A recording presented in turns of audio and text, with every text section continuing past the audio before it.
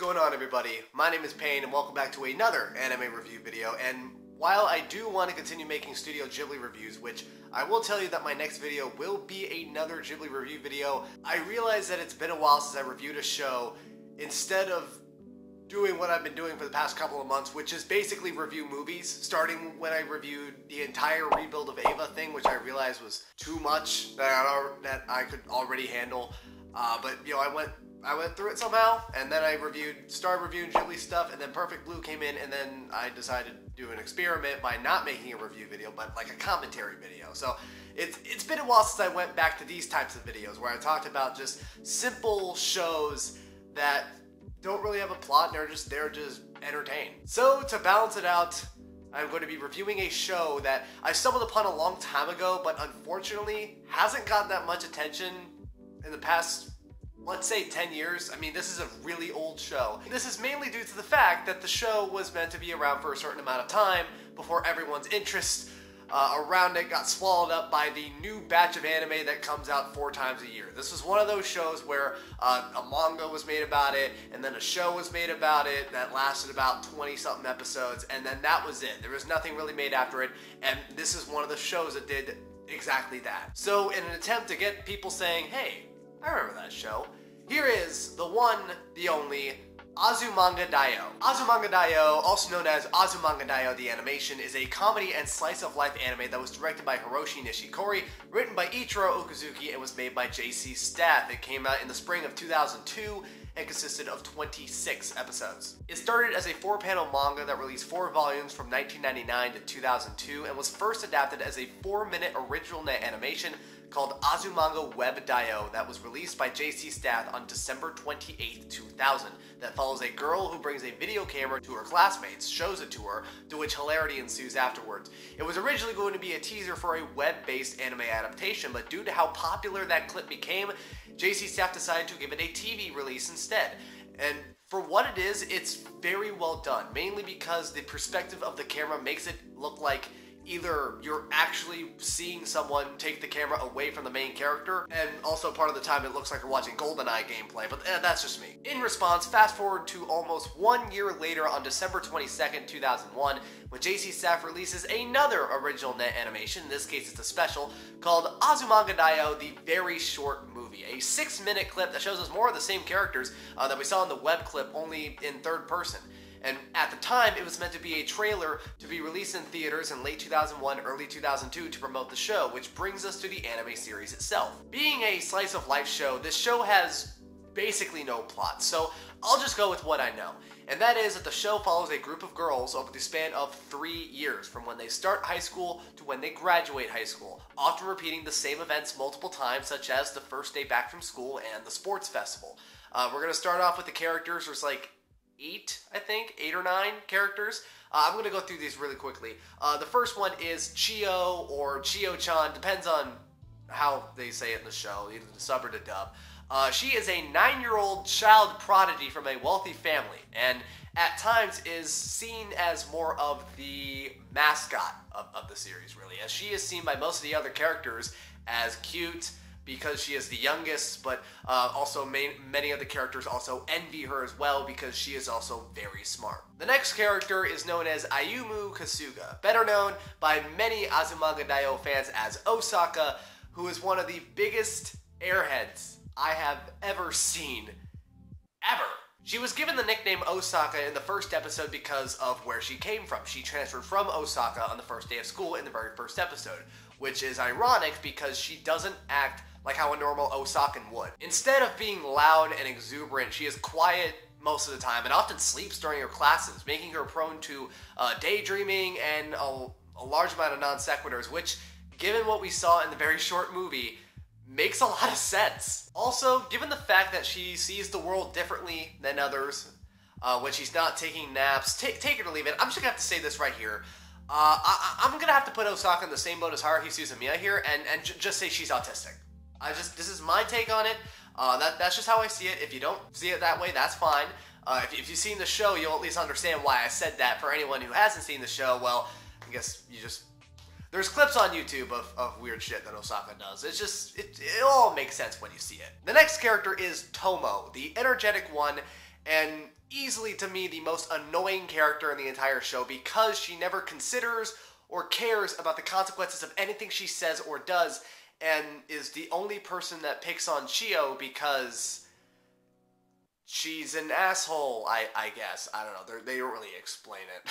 The next character is Yomi. She is the voice of reason out of the entire group of characters and is Tomo's lifelong friend. And while she is seen as the most, you could say, mature member of the group, she also sometimes has a cruel sense of humor and is often dissatisfied with her weight as she goes from diet to diet throughout the series, but in the end, always drops them. Moving on, the next character is Sakaki, someone who at the beginning of the series came up as a cool and mysterious character because she didn't talk that much to anybody. But it's later revealed that she doesn't talk that much because she's pretty shy. And even though she's seen as the best athlete in the entire school, she's not interested in doing sports. She just has a natural talent for most of that stuff. But really, the only motivation that she has throughout the entire show that's perfectly established is that she tries to pet a cat on the way home without it biting her. The next character is Kagura, a character who is only seen at the beginning of the series with the rest of the group outside of school until she was put in the same class with the rest of the characters at around midway through the series at the start of second year. And her story is that she has this obsession with beating Sakaki in athletic events because, going back to what I said earlier, Sakaki, she doesn't want to do sports. She just has a natural talent for it. But the thing is, she doesn't like exercise. She doesn't work out. Kagura does a lot. And she is pissed off of the fact that Sakaki keeps beating her and stuff. So that's her motivation throughout this entire series. And finally, for the students, there is Kaori or Kaorine, voiced by Oscar Langley Soryu herself, Tiffany Grant, whose only redeemable trait throughout the entire show, she's like in like the line between a main character and a side character, like she's right in the middle, is that the only thing that we really know about her is that she has a crush on Sakaki, but due to her anxiety, surprise, surprise, Sakaki never found out. Now on to the teachers. First, there is Yukari, better known as Yukari-sensei or Yukari-chan. Doesn't matter. She is the student's homeroom teacher, but there's a lot of stuff to really say about her, to be completely honest. But to put it in a perspective that I know most of you will understand, she's basically Masato Katsuragi, you know, from Eva.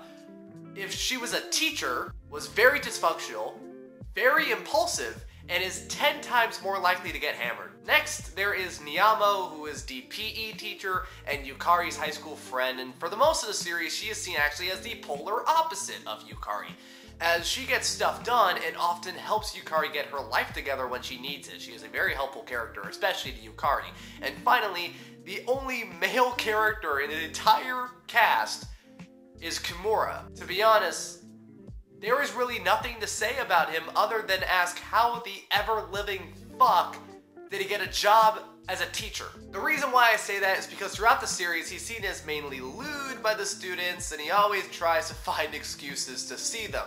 Keep in mind, the rest of the cast is female. I mean, it just doesn't make any sense.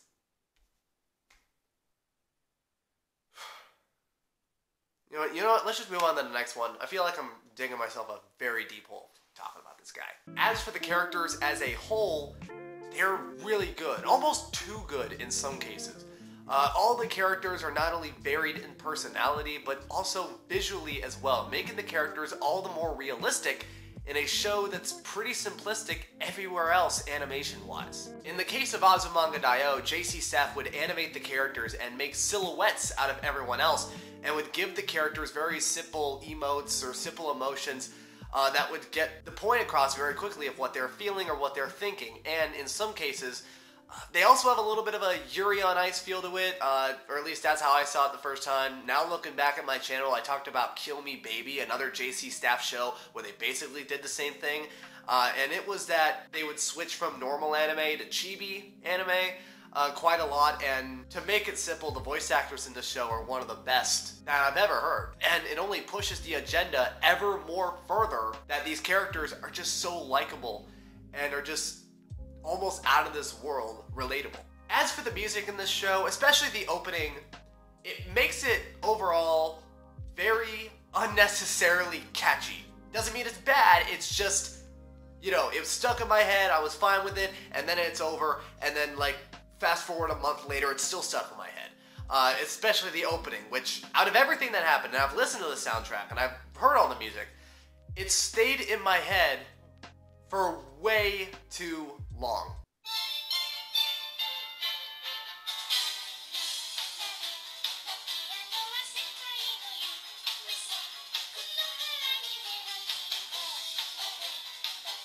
Okay, that's enough of that. Even though the song was catchy enough to where it could have made me gone mentally insane at some point, the thing that really stands out about the opening is the lyrics. Because the lyrics, they make no fucking sense. No, I'm not joking. Look up the opening right now on YouTube. Actually, I'll save you the trouble. I'll put it down on a link down below. I'm pretty sure it's a subtitled opening. Seriously, look at the lyrics. They make no sense at all. It's almost like Osaka wrote it. It's that weird and random. As for the ending, it's nothing special.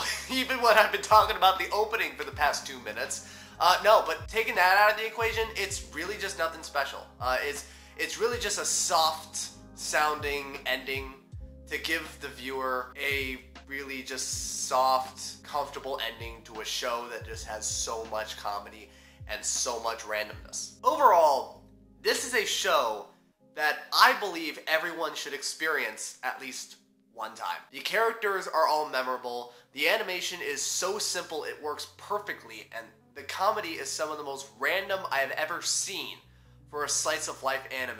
But it's set up so well to the point where even if it's not meant to be funny, you're still gonna laugh about it. And regardless if you finish this show laughing your ass off or bored out of your mind, one thing is certain, and that's that this show is proof that something can look so simple and can be so wholesome. And with that, I'm going to give Azumanga Daioh a 9 out of 10. Thank you guys for watching my Azumanga Daioh review video. If you like this video, hit the like button down below. If you want to see more anime review videos in the near future, you can hit the subscribe button and the bell right next to the subscribe button. I realize I haven't talked about that much. And if you want to see more anime review videos that I've made in the past, there's going to be some on the screen right here, in addition to the subscribe button, which will be anywhere on the screen. There'll be some down the channel, and some down in the description down below.